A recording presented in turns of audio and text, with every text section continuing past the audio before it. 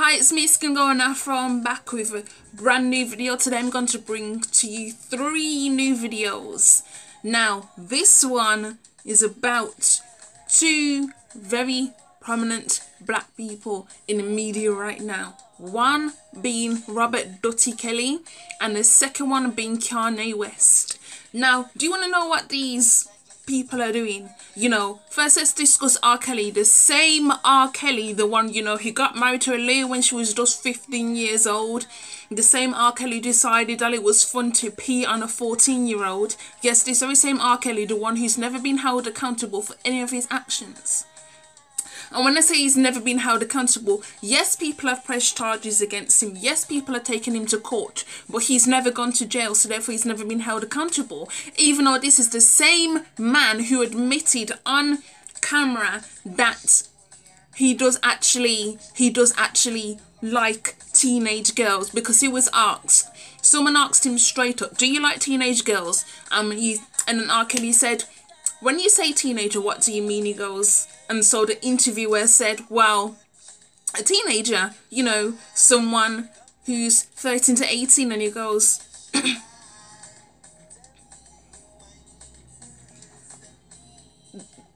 he just didn't have any words. Like, how can you come back? How can you come back from someone saying something like that?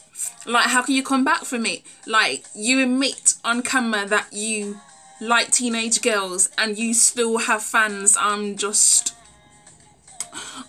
am so very lost. I don't understand really what is going on, because if it was me, if it was me, I probably would have cussed him out, because that's just me. But I guess there's a certain level of professionalism. Now, if you didn't know, there was an R. Kelly documentary that was shown on BBC Three. BBC Three was a UK TV station, but now they've moved completely online, because apparently they said that it costs too much money. But actually the truth is BBC Two costs more money, but they ain't ever going to get rid of BBC Two. So they got rid of BBC Three instead, and it's now online. So they did the R. Kelly documentary, and basically all his friends came out and admitted, yes, the man is a paedophile. But the problem is, they never said anything at the time in the 90s and the early 2000s, because they was worried about losing money. So teenage black girls' lives don't matter as long as money is involved. Okay then. Teenagers, young black girls, young black women, lives don't matter whenever there is money involved. Is that what you're telling me? Wanna crazy? I've just had enough of the bullshit. Anyway, if you want to watch the documentary, I shall be linking it into my description box, because it's up on YouTube. So I shall be linking it.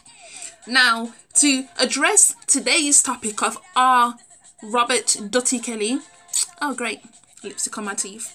But to address the topic of Robert Dutty Kelly, he is now saying that what is happening to him, because basically the Times Up movement is basically targeting R. Kelly, telling Spotify, Apple Music, YouTube and these concerts to stop booking him, to stop Apple Music, Spotify, and I think Tidal, Times Up movement wants his music to be removed, because every single time his music gets played and it's available on iTunes and Apple Music and Spotify, every time he's earning money, and the more money he earns, the more he is able to target black children. And this is why the Times Up movement is saying, well, now we want to get rid of him. The problem I have with this is, you have known about R. Kelly, like the celebrities are now getting involved and saying, yes, you must get rid of him. You have known about his behaviour for years, but yet it's only now you want to get rid of him. What are you doing? You only want to get rid of him now. You could have got rid of him a long time ago. A long time ago. Because we know he's guilty, but even if he didn't go, even if he was found innocent in court, You still put money into him, even though the marriage certificate, him and Aaliyah, he got married to her when she was 15. On the marriage certificate it says 18, but she was actually 15 years old when they got married, so it was against the law. And I know a lot of people are a bit confused, saying about how come her parents let her get... No, they didn't actually let her get married, nothing. They didn't actually know about it until they found out afterwards. After it already happened, so that's why it got annulled straight away, because they found out afterwards. The marriage certificate is online because it's public record. So you can still find it. I think Vibe magazine was the first magazine that even published the marriage certificate. People knew about this after Vibe published it. People knew about it, and yet they still said, oh, no, he's fine. He's not a pervert. Anyway, I'm still going to play his music, blah, blah, blah. I don't give a shit about these. Leave R. Kelly alone. No, fuck you, man. I'm about leave R. Kelly alone. I mean, excuse my language. I'm trying not to swear as much, but leave who alone? Leave who alone? Huh? Leave who alone? I don't think so. Anyway, so like I was saying, Time's Up movement is trying to get rid of them. They're getting in contact with Spotify, Apple Music, iTunes, anybody who is booking R. Kelly to do shows. They're saying, no, stop it, stop booking him, because it was supposed to do a concert, I think it was last week, but that concert has been cancelled. He's been basically booted out the place, you see? Booted. So now he's there doing a video on Instagram crying, talking about, I don't understand why they cancelled the concert. You really didn't know? You didn't know? Really? Robert? What do you mean you didn't know?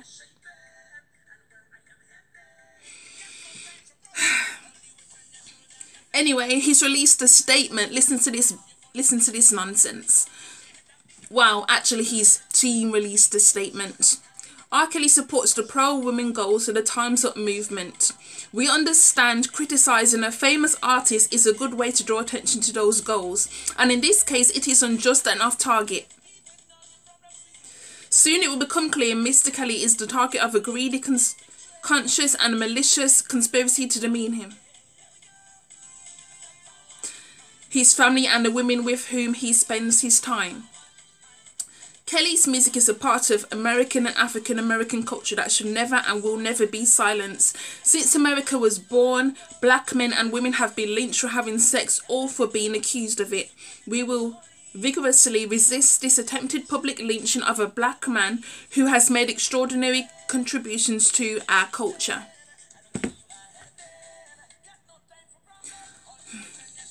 It just came out last week that R. Kelly's manager, his lawyer, and someone else, I've forgotten who the third person was, have all like said bye-bye R. Kelly, because he's not getting the money in now, so they have no reason to stay, even though they knew about his behaviour for years. Now they've decided to leave now because there is too much uproar. The documentary has basically pulled a plug out of the sea of his fuckery. And so now they have no reason to stay, you know. They have no reason to stay. It's a difficult one, because I was one person who loved his music, but now it's so difficult because I can't even play his music now without even feeling physically sick to my stomach, because of the fact that he's been preying on young children all the time, especially Aaliyah. It's very, very difficult because Aaliyah is one of my favourite singers, and to listen to her debut album, to know that he had his hands all over it, and the fact he preyed on her, because I think they met when she was like 13-14 years old. She got signed to Black Ground Records when she was 12 years old, and then shortly after that she met R. Kelly, and that's when he started grooming her from when she was 12-13 years old. Her uncle Barry Hankerson was the one who introduced her to Robert Kelly. I'm sure he didn't know that R. Kelly was like that. But at the same time, it's just, I don't know. It is just such a disgusting, foul situation. Why are black women, black children, black young girls so unloved. The fact that, I'm not being rude, but the fact that it's mainly black women who are the ones saying about, oh, leave him alone, he's done nothing wrong. You don't even know this man. You don't know this man, but the evidence is there. The video is up online. The video up online of him peeing on this girl. The marriage certificate, the one to underage Aaliyah, is up online. The amount of rumours that's been going on for years. I mean, even in the documentary that I shall be linking, even in the documentary, they even said they had some girls, they had some women who were school age around the time that R. Kelly used to go to the school in Chicago. I mean, he wasn't in the school, but he used to go around to the school, and these women used to see him when they were teenagers and how he used to pick up other girls. And I'm like, teenage girls, he's been preying on them for years. Young, like, children. They're children. Even though it's a teenager, they are children. I don't understand this. Children. Anyway, I've had enough about talking about him. Let's go on to the topic of today. Kanye West sitting up there, smacking his gums, talking about how slavery was a choice. Kanye, what's wrong with you? We already discussed what's wrong with Robert Kelly, the man's a paedophile, but what's wrong with you, really? Slavery was a choice? You honestly think our African ancestors had any choice in the matter of slavery? Do you honestly think they did? I mean, yes, some of them did die fighting for their lives because they didn't want to become slaves, but it's not as simple as that. It's not simple to say, oh, they had a choice. For the most part, the choice was taken out of their hands. If you want to keep it honestly real, for the most part, the choice was taken out of their hands. Some of them, if they even tried to run away, they would get shot. Some of the mothers, some of the African mothers would murder their own children because they didn't want their children to become slaves. Do you understand the mentality that you would have to murder your own child so they would not become a slave? Some of our African ancestors were thrown off the ships when they were still alive.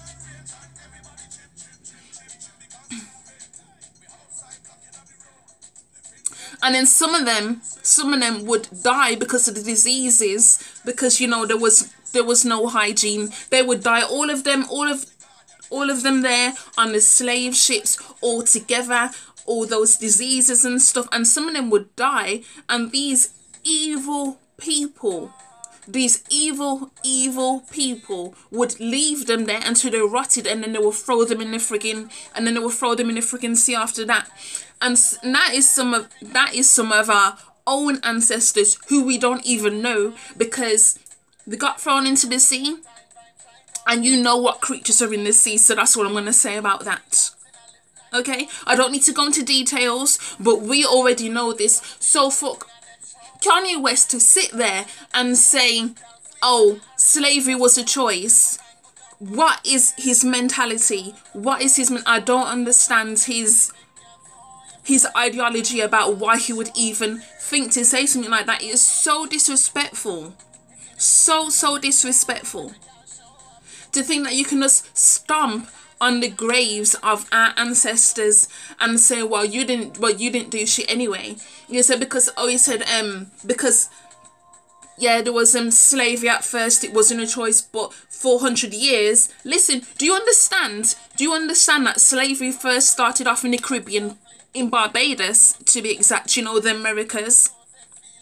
Yeah, it first started off in Barbados. Barbados, for some reason, was the first country they decided to, yeah, let's start slavery, you know, with all these sugar canes, and yeah, let's get the slaves on that island and doing the sugar cane, get them working those and everything. Do you understand? Across the Caribbean, how many slave rebellions there were? The first one being in Barbados with Boosa. I'm actually going to do a video. I'm actually going to do a video on the slave rebellions next week.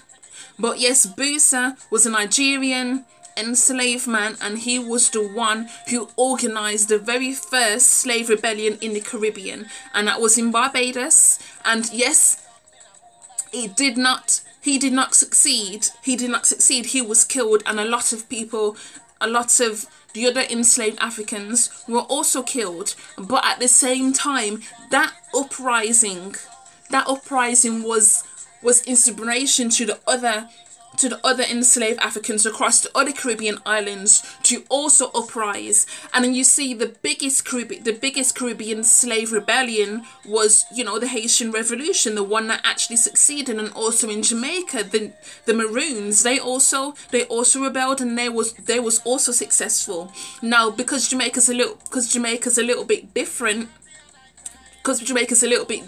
as in the island, because Barbados is very flat. So when you have a very flat surface area, it's very hard to find places to escape to. You know, once they start coming for you anyway, after you've rebelled, and then they start coming for you. But Jamaica's a little bit different. It's very hilly. So the Maroons, they kind of went up into the hills, and that's why a lot of them are still there now. They're still in those hills. And that's basically what protected them, because they was able to go up into those hills. But Barbados does not have a lot of hills. It's very, very flat. But for him to be so disrespectful, I mean, they had to plan this. They had to plan these rebellions for years, for months. It's not something you can just do in one day. Oh yeah, I'm gonna rebel. You have to plan this, and the fact they was able to plan this, despite going through what they was going through, shows their intelligence. So for you to just sit there and say slavery was a choice, 400 years, blah, blah, blah. Let's talk about Busa. Let's talk about the Maroons. Let's talk about the Haitian Revolution. Let's talk about Nat Turner in America. Since you want to be so damn disrespectful, let's talk about Harriet Tubman and how she led other enslaved African Americans to freedom. The Underground Railroad. Let's talk about that, since you want to be so damn disrespectful, Kanye West. It's nothing to do with him being married to a white woman, because I know there was quite a lot of white people who actually do their research and they know about these things. But no, he's married to a freaking airhead who's not even saying to him, well, Kanye, you may need to calm down a little bit. She won't tell him shit. And as far as he can say, everyone's there sitting there saying, oh, he's a genius, blah, blah, blah. Genius me backfoots. What kind of genius is he really? To be that disrespectful, that makes you a genius? Because yes, it's perfectly alright to think outside the box. You don't have to think like everybody else. But when you come out with stuff that is not even factual, that is when you mess up. That is when you mess up, and I don't even think he realizes. I honestly don't think he realizes. So it's just like, what on earth are you talking about? Really, what are you talking about? Anyway, I hope you enjoyed the video. Let me know your thoughts about R. Kelly and about his claiming that he's been lynched. Really, he really wants to say he's been lynched. Even though there was actually a black guy in America who was lynched. I think it was this week or 2 weeks ago.